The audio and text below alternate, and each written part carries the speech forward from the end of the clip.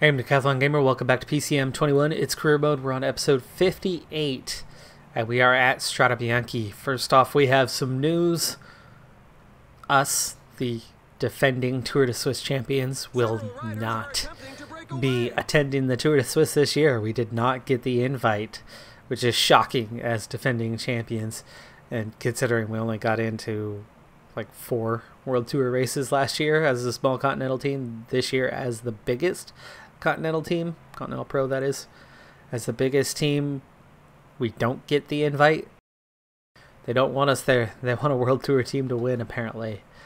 Strade Bianche is going to be difficult. It's going to be a challenge, but as much as you look at the profile, it's seen as punchy, not as what it really is, which is a gravel race. And therefore, we're going to have a scenario that plays out in favor of some punchy guys. There's a lot of climbing to do along the way, though, so it's not just about the punchiness at the end, though that's what it's going to take to get the win. So it's a combination of climbing and being punchy. And for us, that does absolutely give us a chance with Berlikov, who unfortunately has a -2 race day condition affecting his stamina and resistance and downhill ratings today. That sucks. That is a bad draw for him, but we will endure. We'll keep on keeping on. Galvez should be the favorite for a day like this, as he is our cobble rated guy, but instead he's going to be working as a domestique. In fact, let's go ahead and set him up right away to protect Berlikov, because we know Berlikov will be one leader. Martin Guerrero could be another leader. 78, 74, 73 resistance. That's definitely going to put him in the mix. 78, 74 for Narbutas. Rybovas 76, 75. That's good. Jurcevic 64, 77 and a -2. He should be a leader, but I don't think he'll be a leader like that. Igashin, though, could be. 78 mountain. Absolutely a contender. So Jurcevic, go ahead and protect Igashin, and then we will go with, let's see, Rybovas, 80 resistance. Love it. Maybe Martin Guerrero is going to be protecting Rybovas.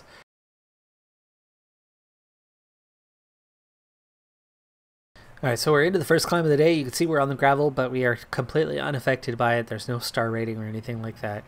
It's a real shame that the game has not incorporated that properly. But anyway, we get through the first climb of the day. There are 8 riders that have gone clear. 3.5 minutes to a chasing group of 3, and a further 3 seconds now finally come together. 8 riders with a 4-minute advantage. The biggest climb of the day will be the next one that we encounter, and I think we've got a good long while before things really start to pick up with this race in the later stages. Lots of undulation over that final third. That constant up-down will wear out the pack quite a bit. Alright, I'm expecting the race to pick up here pretty soon, so it's a little early for my normal timing on getting water, but I want Jurcevic working his way forward. In fact, I wanted him forward by now as we begin this sector, but he's still not there yet. He has the water, but he's got to cover the ground. Berlikov, furthest man back besides Jurcevic, who's chasing to bring that water up, and we've got some climbing to do through here. Once we are done with this task, which we are now done, I'm going to go ahead and begin preparing, as we are seeing a lot of tempo. In fact, we just saw a split in the field. 6 riders going clear near the front. Those guys working as domestiques, so that's not going to be something they continue on with. But right now it's seen as front 9, so apparently there are some riders in that. We've already brought it back, though. But we're seeing attacks on the front. Classics riders trying to get clear. 55k. It's way too early for that to be effective, but we do want to begin countering that. This is one of the harder sectors right here, so this is where we definitely want to be at the front and don't want to slip back, because there can and will be some splits through this area. 150, chasing the break opening the gap. So apparently the pace has lifted a bit as we went through the first part of the climb, but then you descend and then go up again. This, gravel-wise, is a decisive moment in the regular race, but without the gravel, it just does not have the same impact. Jurcevic starting to struggle. Galvez starting to struggle. Gap back down to 215. Okay, we're through the hardest sectors. From here, this is about pace. And so pace, we need to begin to counter that because we're not quite pushing terribly hard. So we'll go 86. Jurcevic will be the first one dropping off. He is protecting Ryabovis. We'll let Ryabovis go solo after that.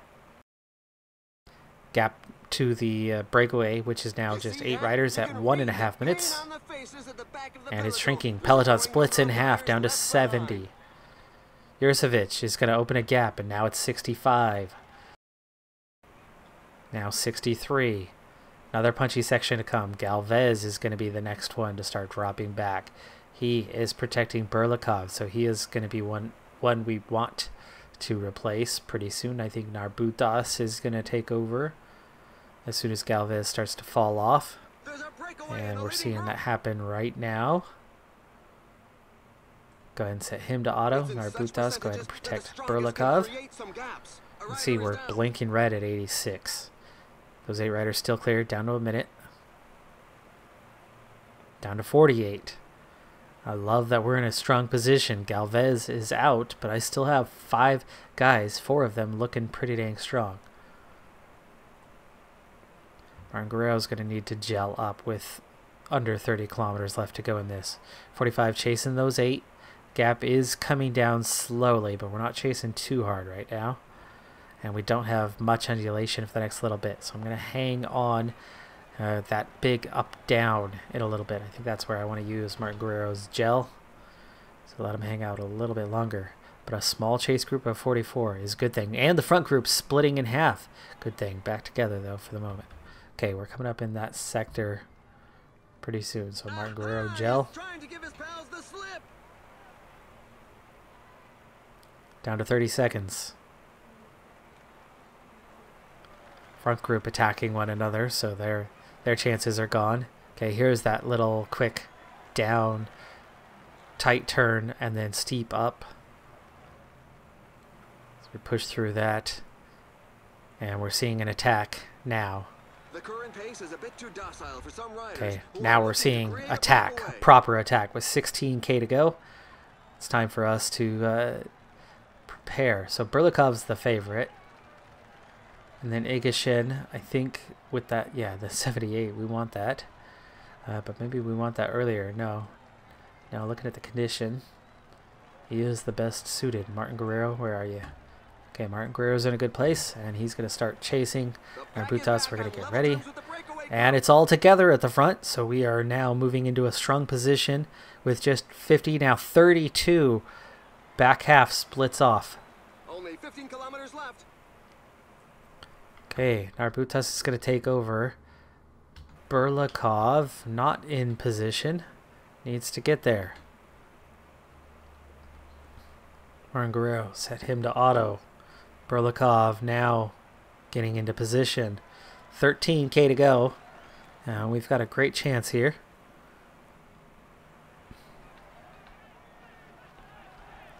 It's Fisher Black. 81. 81 punch for him. 11K to go. Okay, we're going to go over the top soon, so I want Narbutas to stay in position. This is still Peloton. 22 riders. We are splitting this thing off, it looks like, or we will be soon.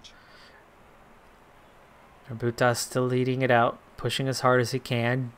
He's actually split some riders off, despite having no energy. Now it's down to 8.4.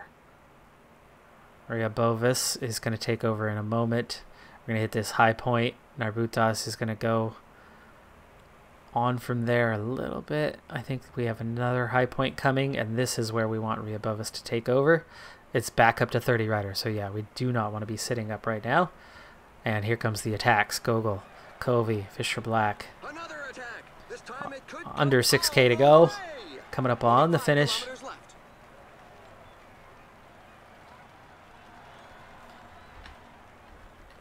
Down to 23. And down to 3.5K. Ryabovis needs to push a little harder. We are set in a strong position here with a real shot at winning. These guys are all pretty much riding solo. They have no team support. 2.1k. Riabovis, start your attack. This climb features some Here's the dreadful only precipices. cobble section of this thing, and this is going to hurt us a lot as we are just not cobble rated. Into the final kilometer. Burlikov coming on strong late, but he cannot overtake these guys. We're out of red bar. We're going to be, what, 6th and 7th? Gogol, Covey, It was very Tisfatzian, Fisher Black. We do get 6th and 7th. 6th and 7th is good.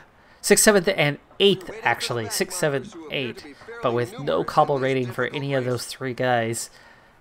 All three of them, as they went into that final climb, that final push, the guys with the cobble ratings were just that much quicker in that last little sector. The only cobble we see this entire race.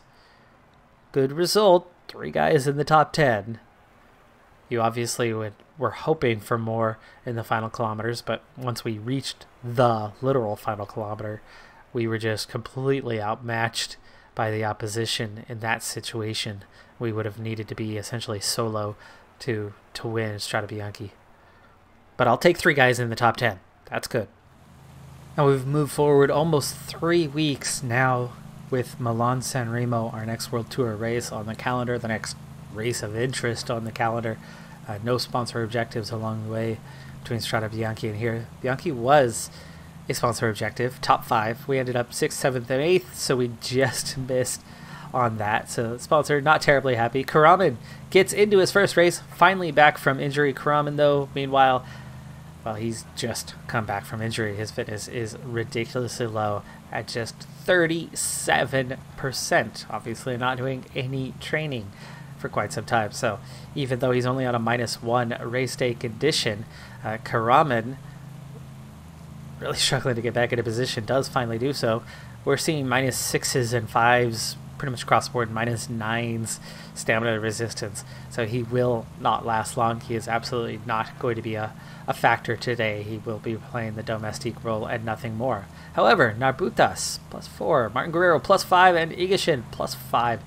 Really, really strong. Igashin, objective and fitness peak right now, so he's got a +3 expected, ends up with a +5. Looking really good there. Burlikov on a -1, affecting stamina resistance, will actually be almost a non-factor in this, though I think he'll still end up being, and he's still better than Narbutas other than the resistance part, even with the +4 and the -1.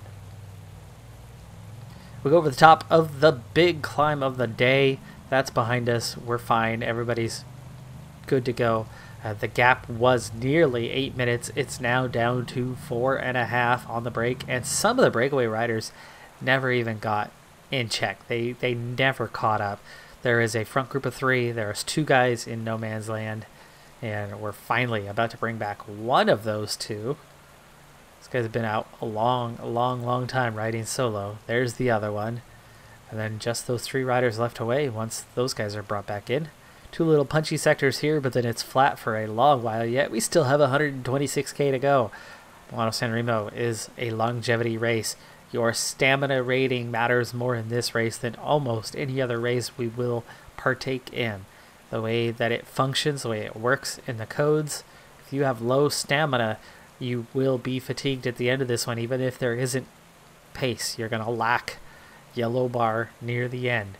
You will run out of energy quickly, whether you're protected, whatever the case may be. 3.5 minute gap now to the break, and just the 3 riders left. We are also inside our window to get water for the penultimate time. So Karaman, we're going to send him back to take care of that.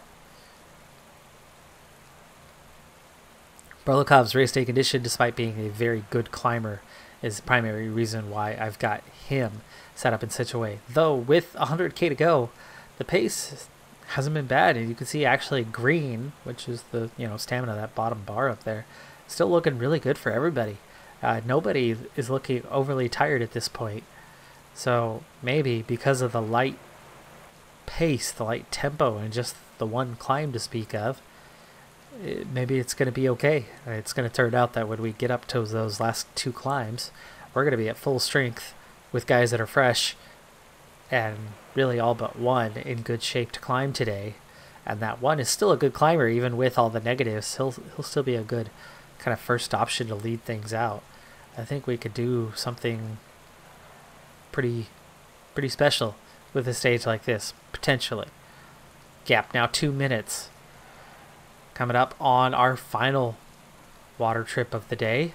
Not too long from now anyway. I want to get it before we get into all that climbing because it's going to be at a much higher tempo. It's going to be a lot more chaotic and there will be splits in the field. We don't want Karaman to get dropped just because he got water. So let's go ahead and send him now. 63k to go. By the time he gets it, by the time he brings it back up, we'll be in the 50s. Okay, he is on his way. He got it at 60, that's fine. And he's on his way back up. He's going to get in position just before we hit those climbs. That's well timed. 55k to go. Also, I think is close enough along the way that it should be okay. Now, the next thing though, pick up the pace, 82. The Peloton has significantly increased its speed. Minute 20 on the gap. There's an attack in the group at the front. Okay, we got to start keeping an eye on fatigue. We got to start keeping an eye on whether anybody's going to slip back. Edge of town. We're going to get a little climb here. We do the coast road.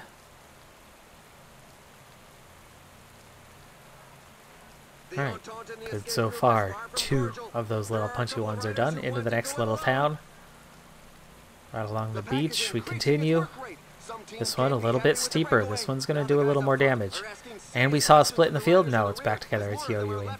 Front group down to 50 seconds. Here we go again. 40k to go. That's the biggest climb of the 4. One more coming up soon.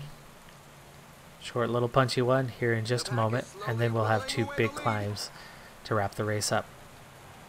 Well, not big climbs, but 2 steep climbs. Fairly short, steep climbs.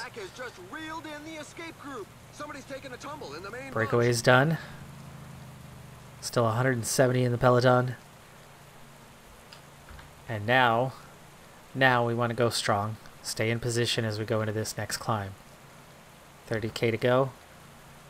You can absolutely get knocked out of contention here, but you can't necessarily go and win. Not on a day like this, anyway.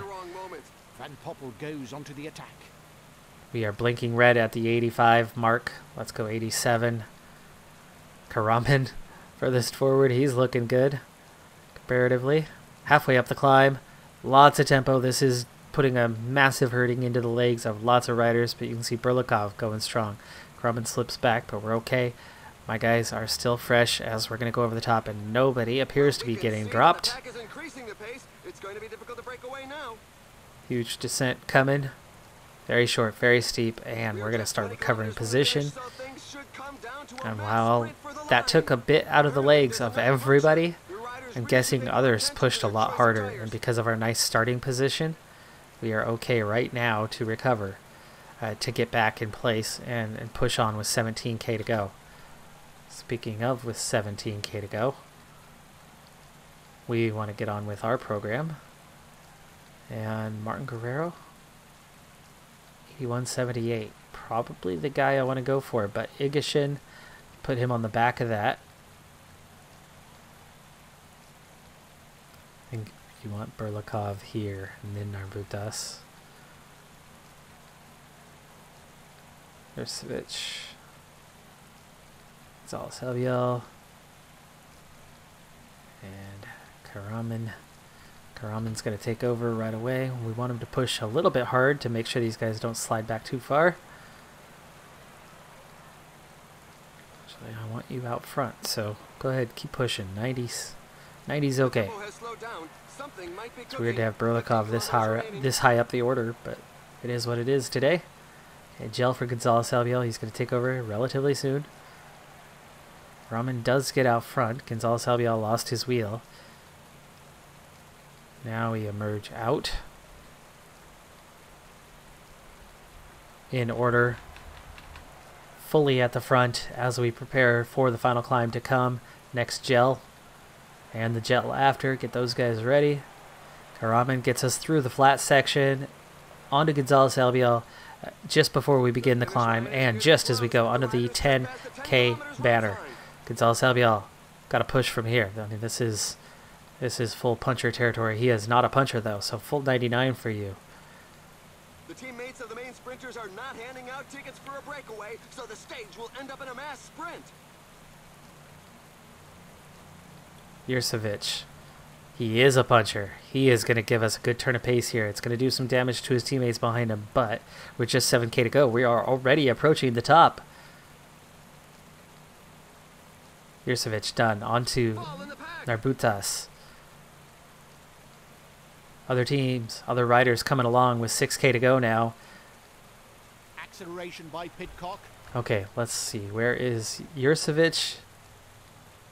Slide in behind Narbutas, please. The riders are entering the last 5 kilometers of the stage. Sprinter. Do I have a sprinter in this group? Martin Guerrero and Igashin. Okay, so we're in the right order. 4.5K. Third wheel. Narbutas needs to be sprinting at this point. Jurcevic, what's going on, buddy?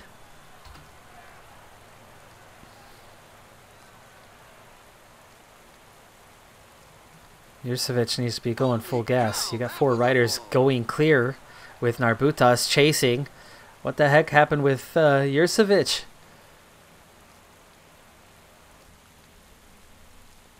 On to Berlikov, 1.3K. We've got our lead out, but Jurcevic completely screwed his teammates over. Tom Pidcock's going to end up winning. Jurcevic was right there on his wheel. Well, let me take that back. Narbutas was right on his wheel, Pidcock. And then Jurcevic lost the wheel of Narbutas, and that cost us so much. So much. That result should have been so much better. We get 8th, we get 9th, we get 11th, we get 13th, and 16th. That's an okay result. I mean, we get multiple top 10s at World Tour level. I was hoping for more than that, though. I was really hoping more. We were well poised as we went over the top, and Jurcevic just joined the line right where he was, and then all of a sudden was 5 bike lengths back. What the heck happened? Did he have a little wiggle? It is raining. Have a wiggle, but save it. Lost 6 bike lengths and split the road and gave the win to Pidcock that way. So we have a few more World Tour races coming soon. I've had no level ups since the start of the year, at least not among the top half of the team. Current evaluation is pretty decent. Of course, June's always a good time for us, but as we get bigger and bigger and bigger, those performances at the national level just matter less and less. They become less relevant as you become a big team. They don't care about that. Those are kind of standard things that teams come to expect that you're going to get. But in terms of results, this is where the team sits as of right now. Amazingly, Drisner's is on top of the rankings at the World Tour. We have not had anything too great. Igashin, Berlikov, both up there with some points. At the Continental level, though, it's Berlikov comfortably ahead on top of Rafael Majka. Super Prestige, he is second. So we have had a very good start to our season. That Berlikov is the second highest ranked rider in the Super Prestige.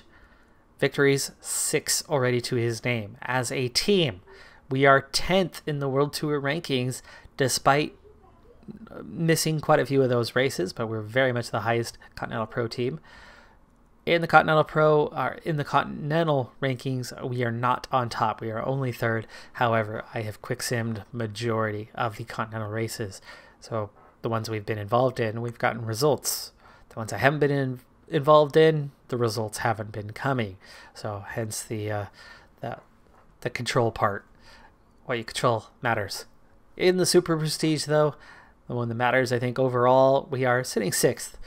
That's a good spot to be, as we are still a Continental Pro team, not yet in the World Tour, not yet widely developed. We're a GC team, kind of a punchy team, but not much else. So until we develop a little bit more in some other areas, it is what it is in those regards. Turkish Airlines, Lotto Sudal, Continental team all the way up in 16th. Good on them. Victory-wise, we've had 6. It's all Berlikov so far. It's been all Berlikov so far. But we are having a good season up to this point. Late March. I'd like to see some development, though. Where is the development? We haven't seen any since the start of the season, like I said, in our top half. So we've got a ways to go there yet. I'm Decathlon Gamer. Like, comment, subscribe. See you next time. Have a good one. Be safe out there. And bye for now.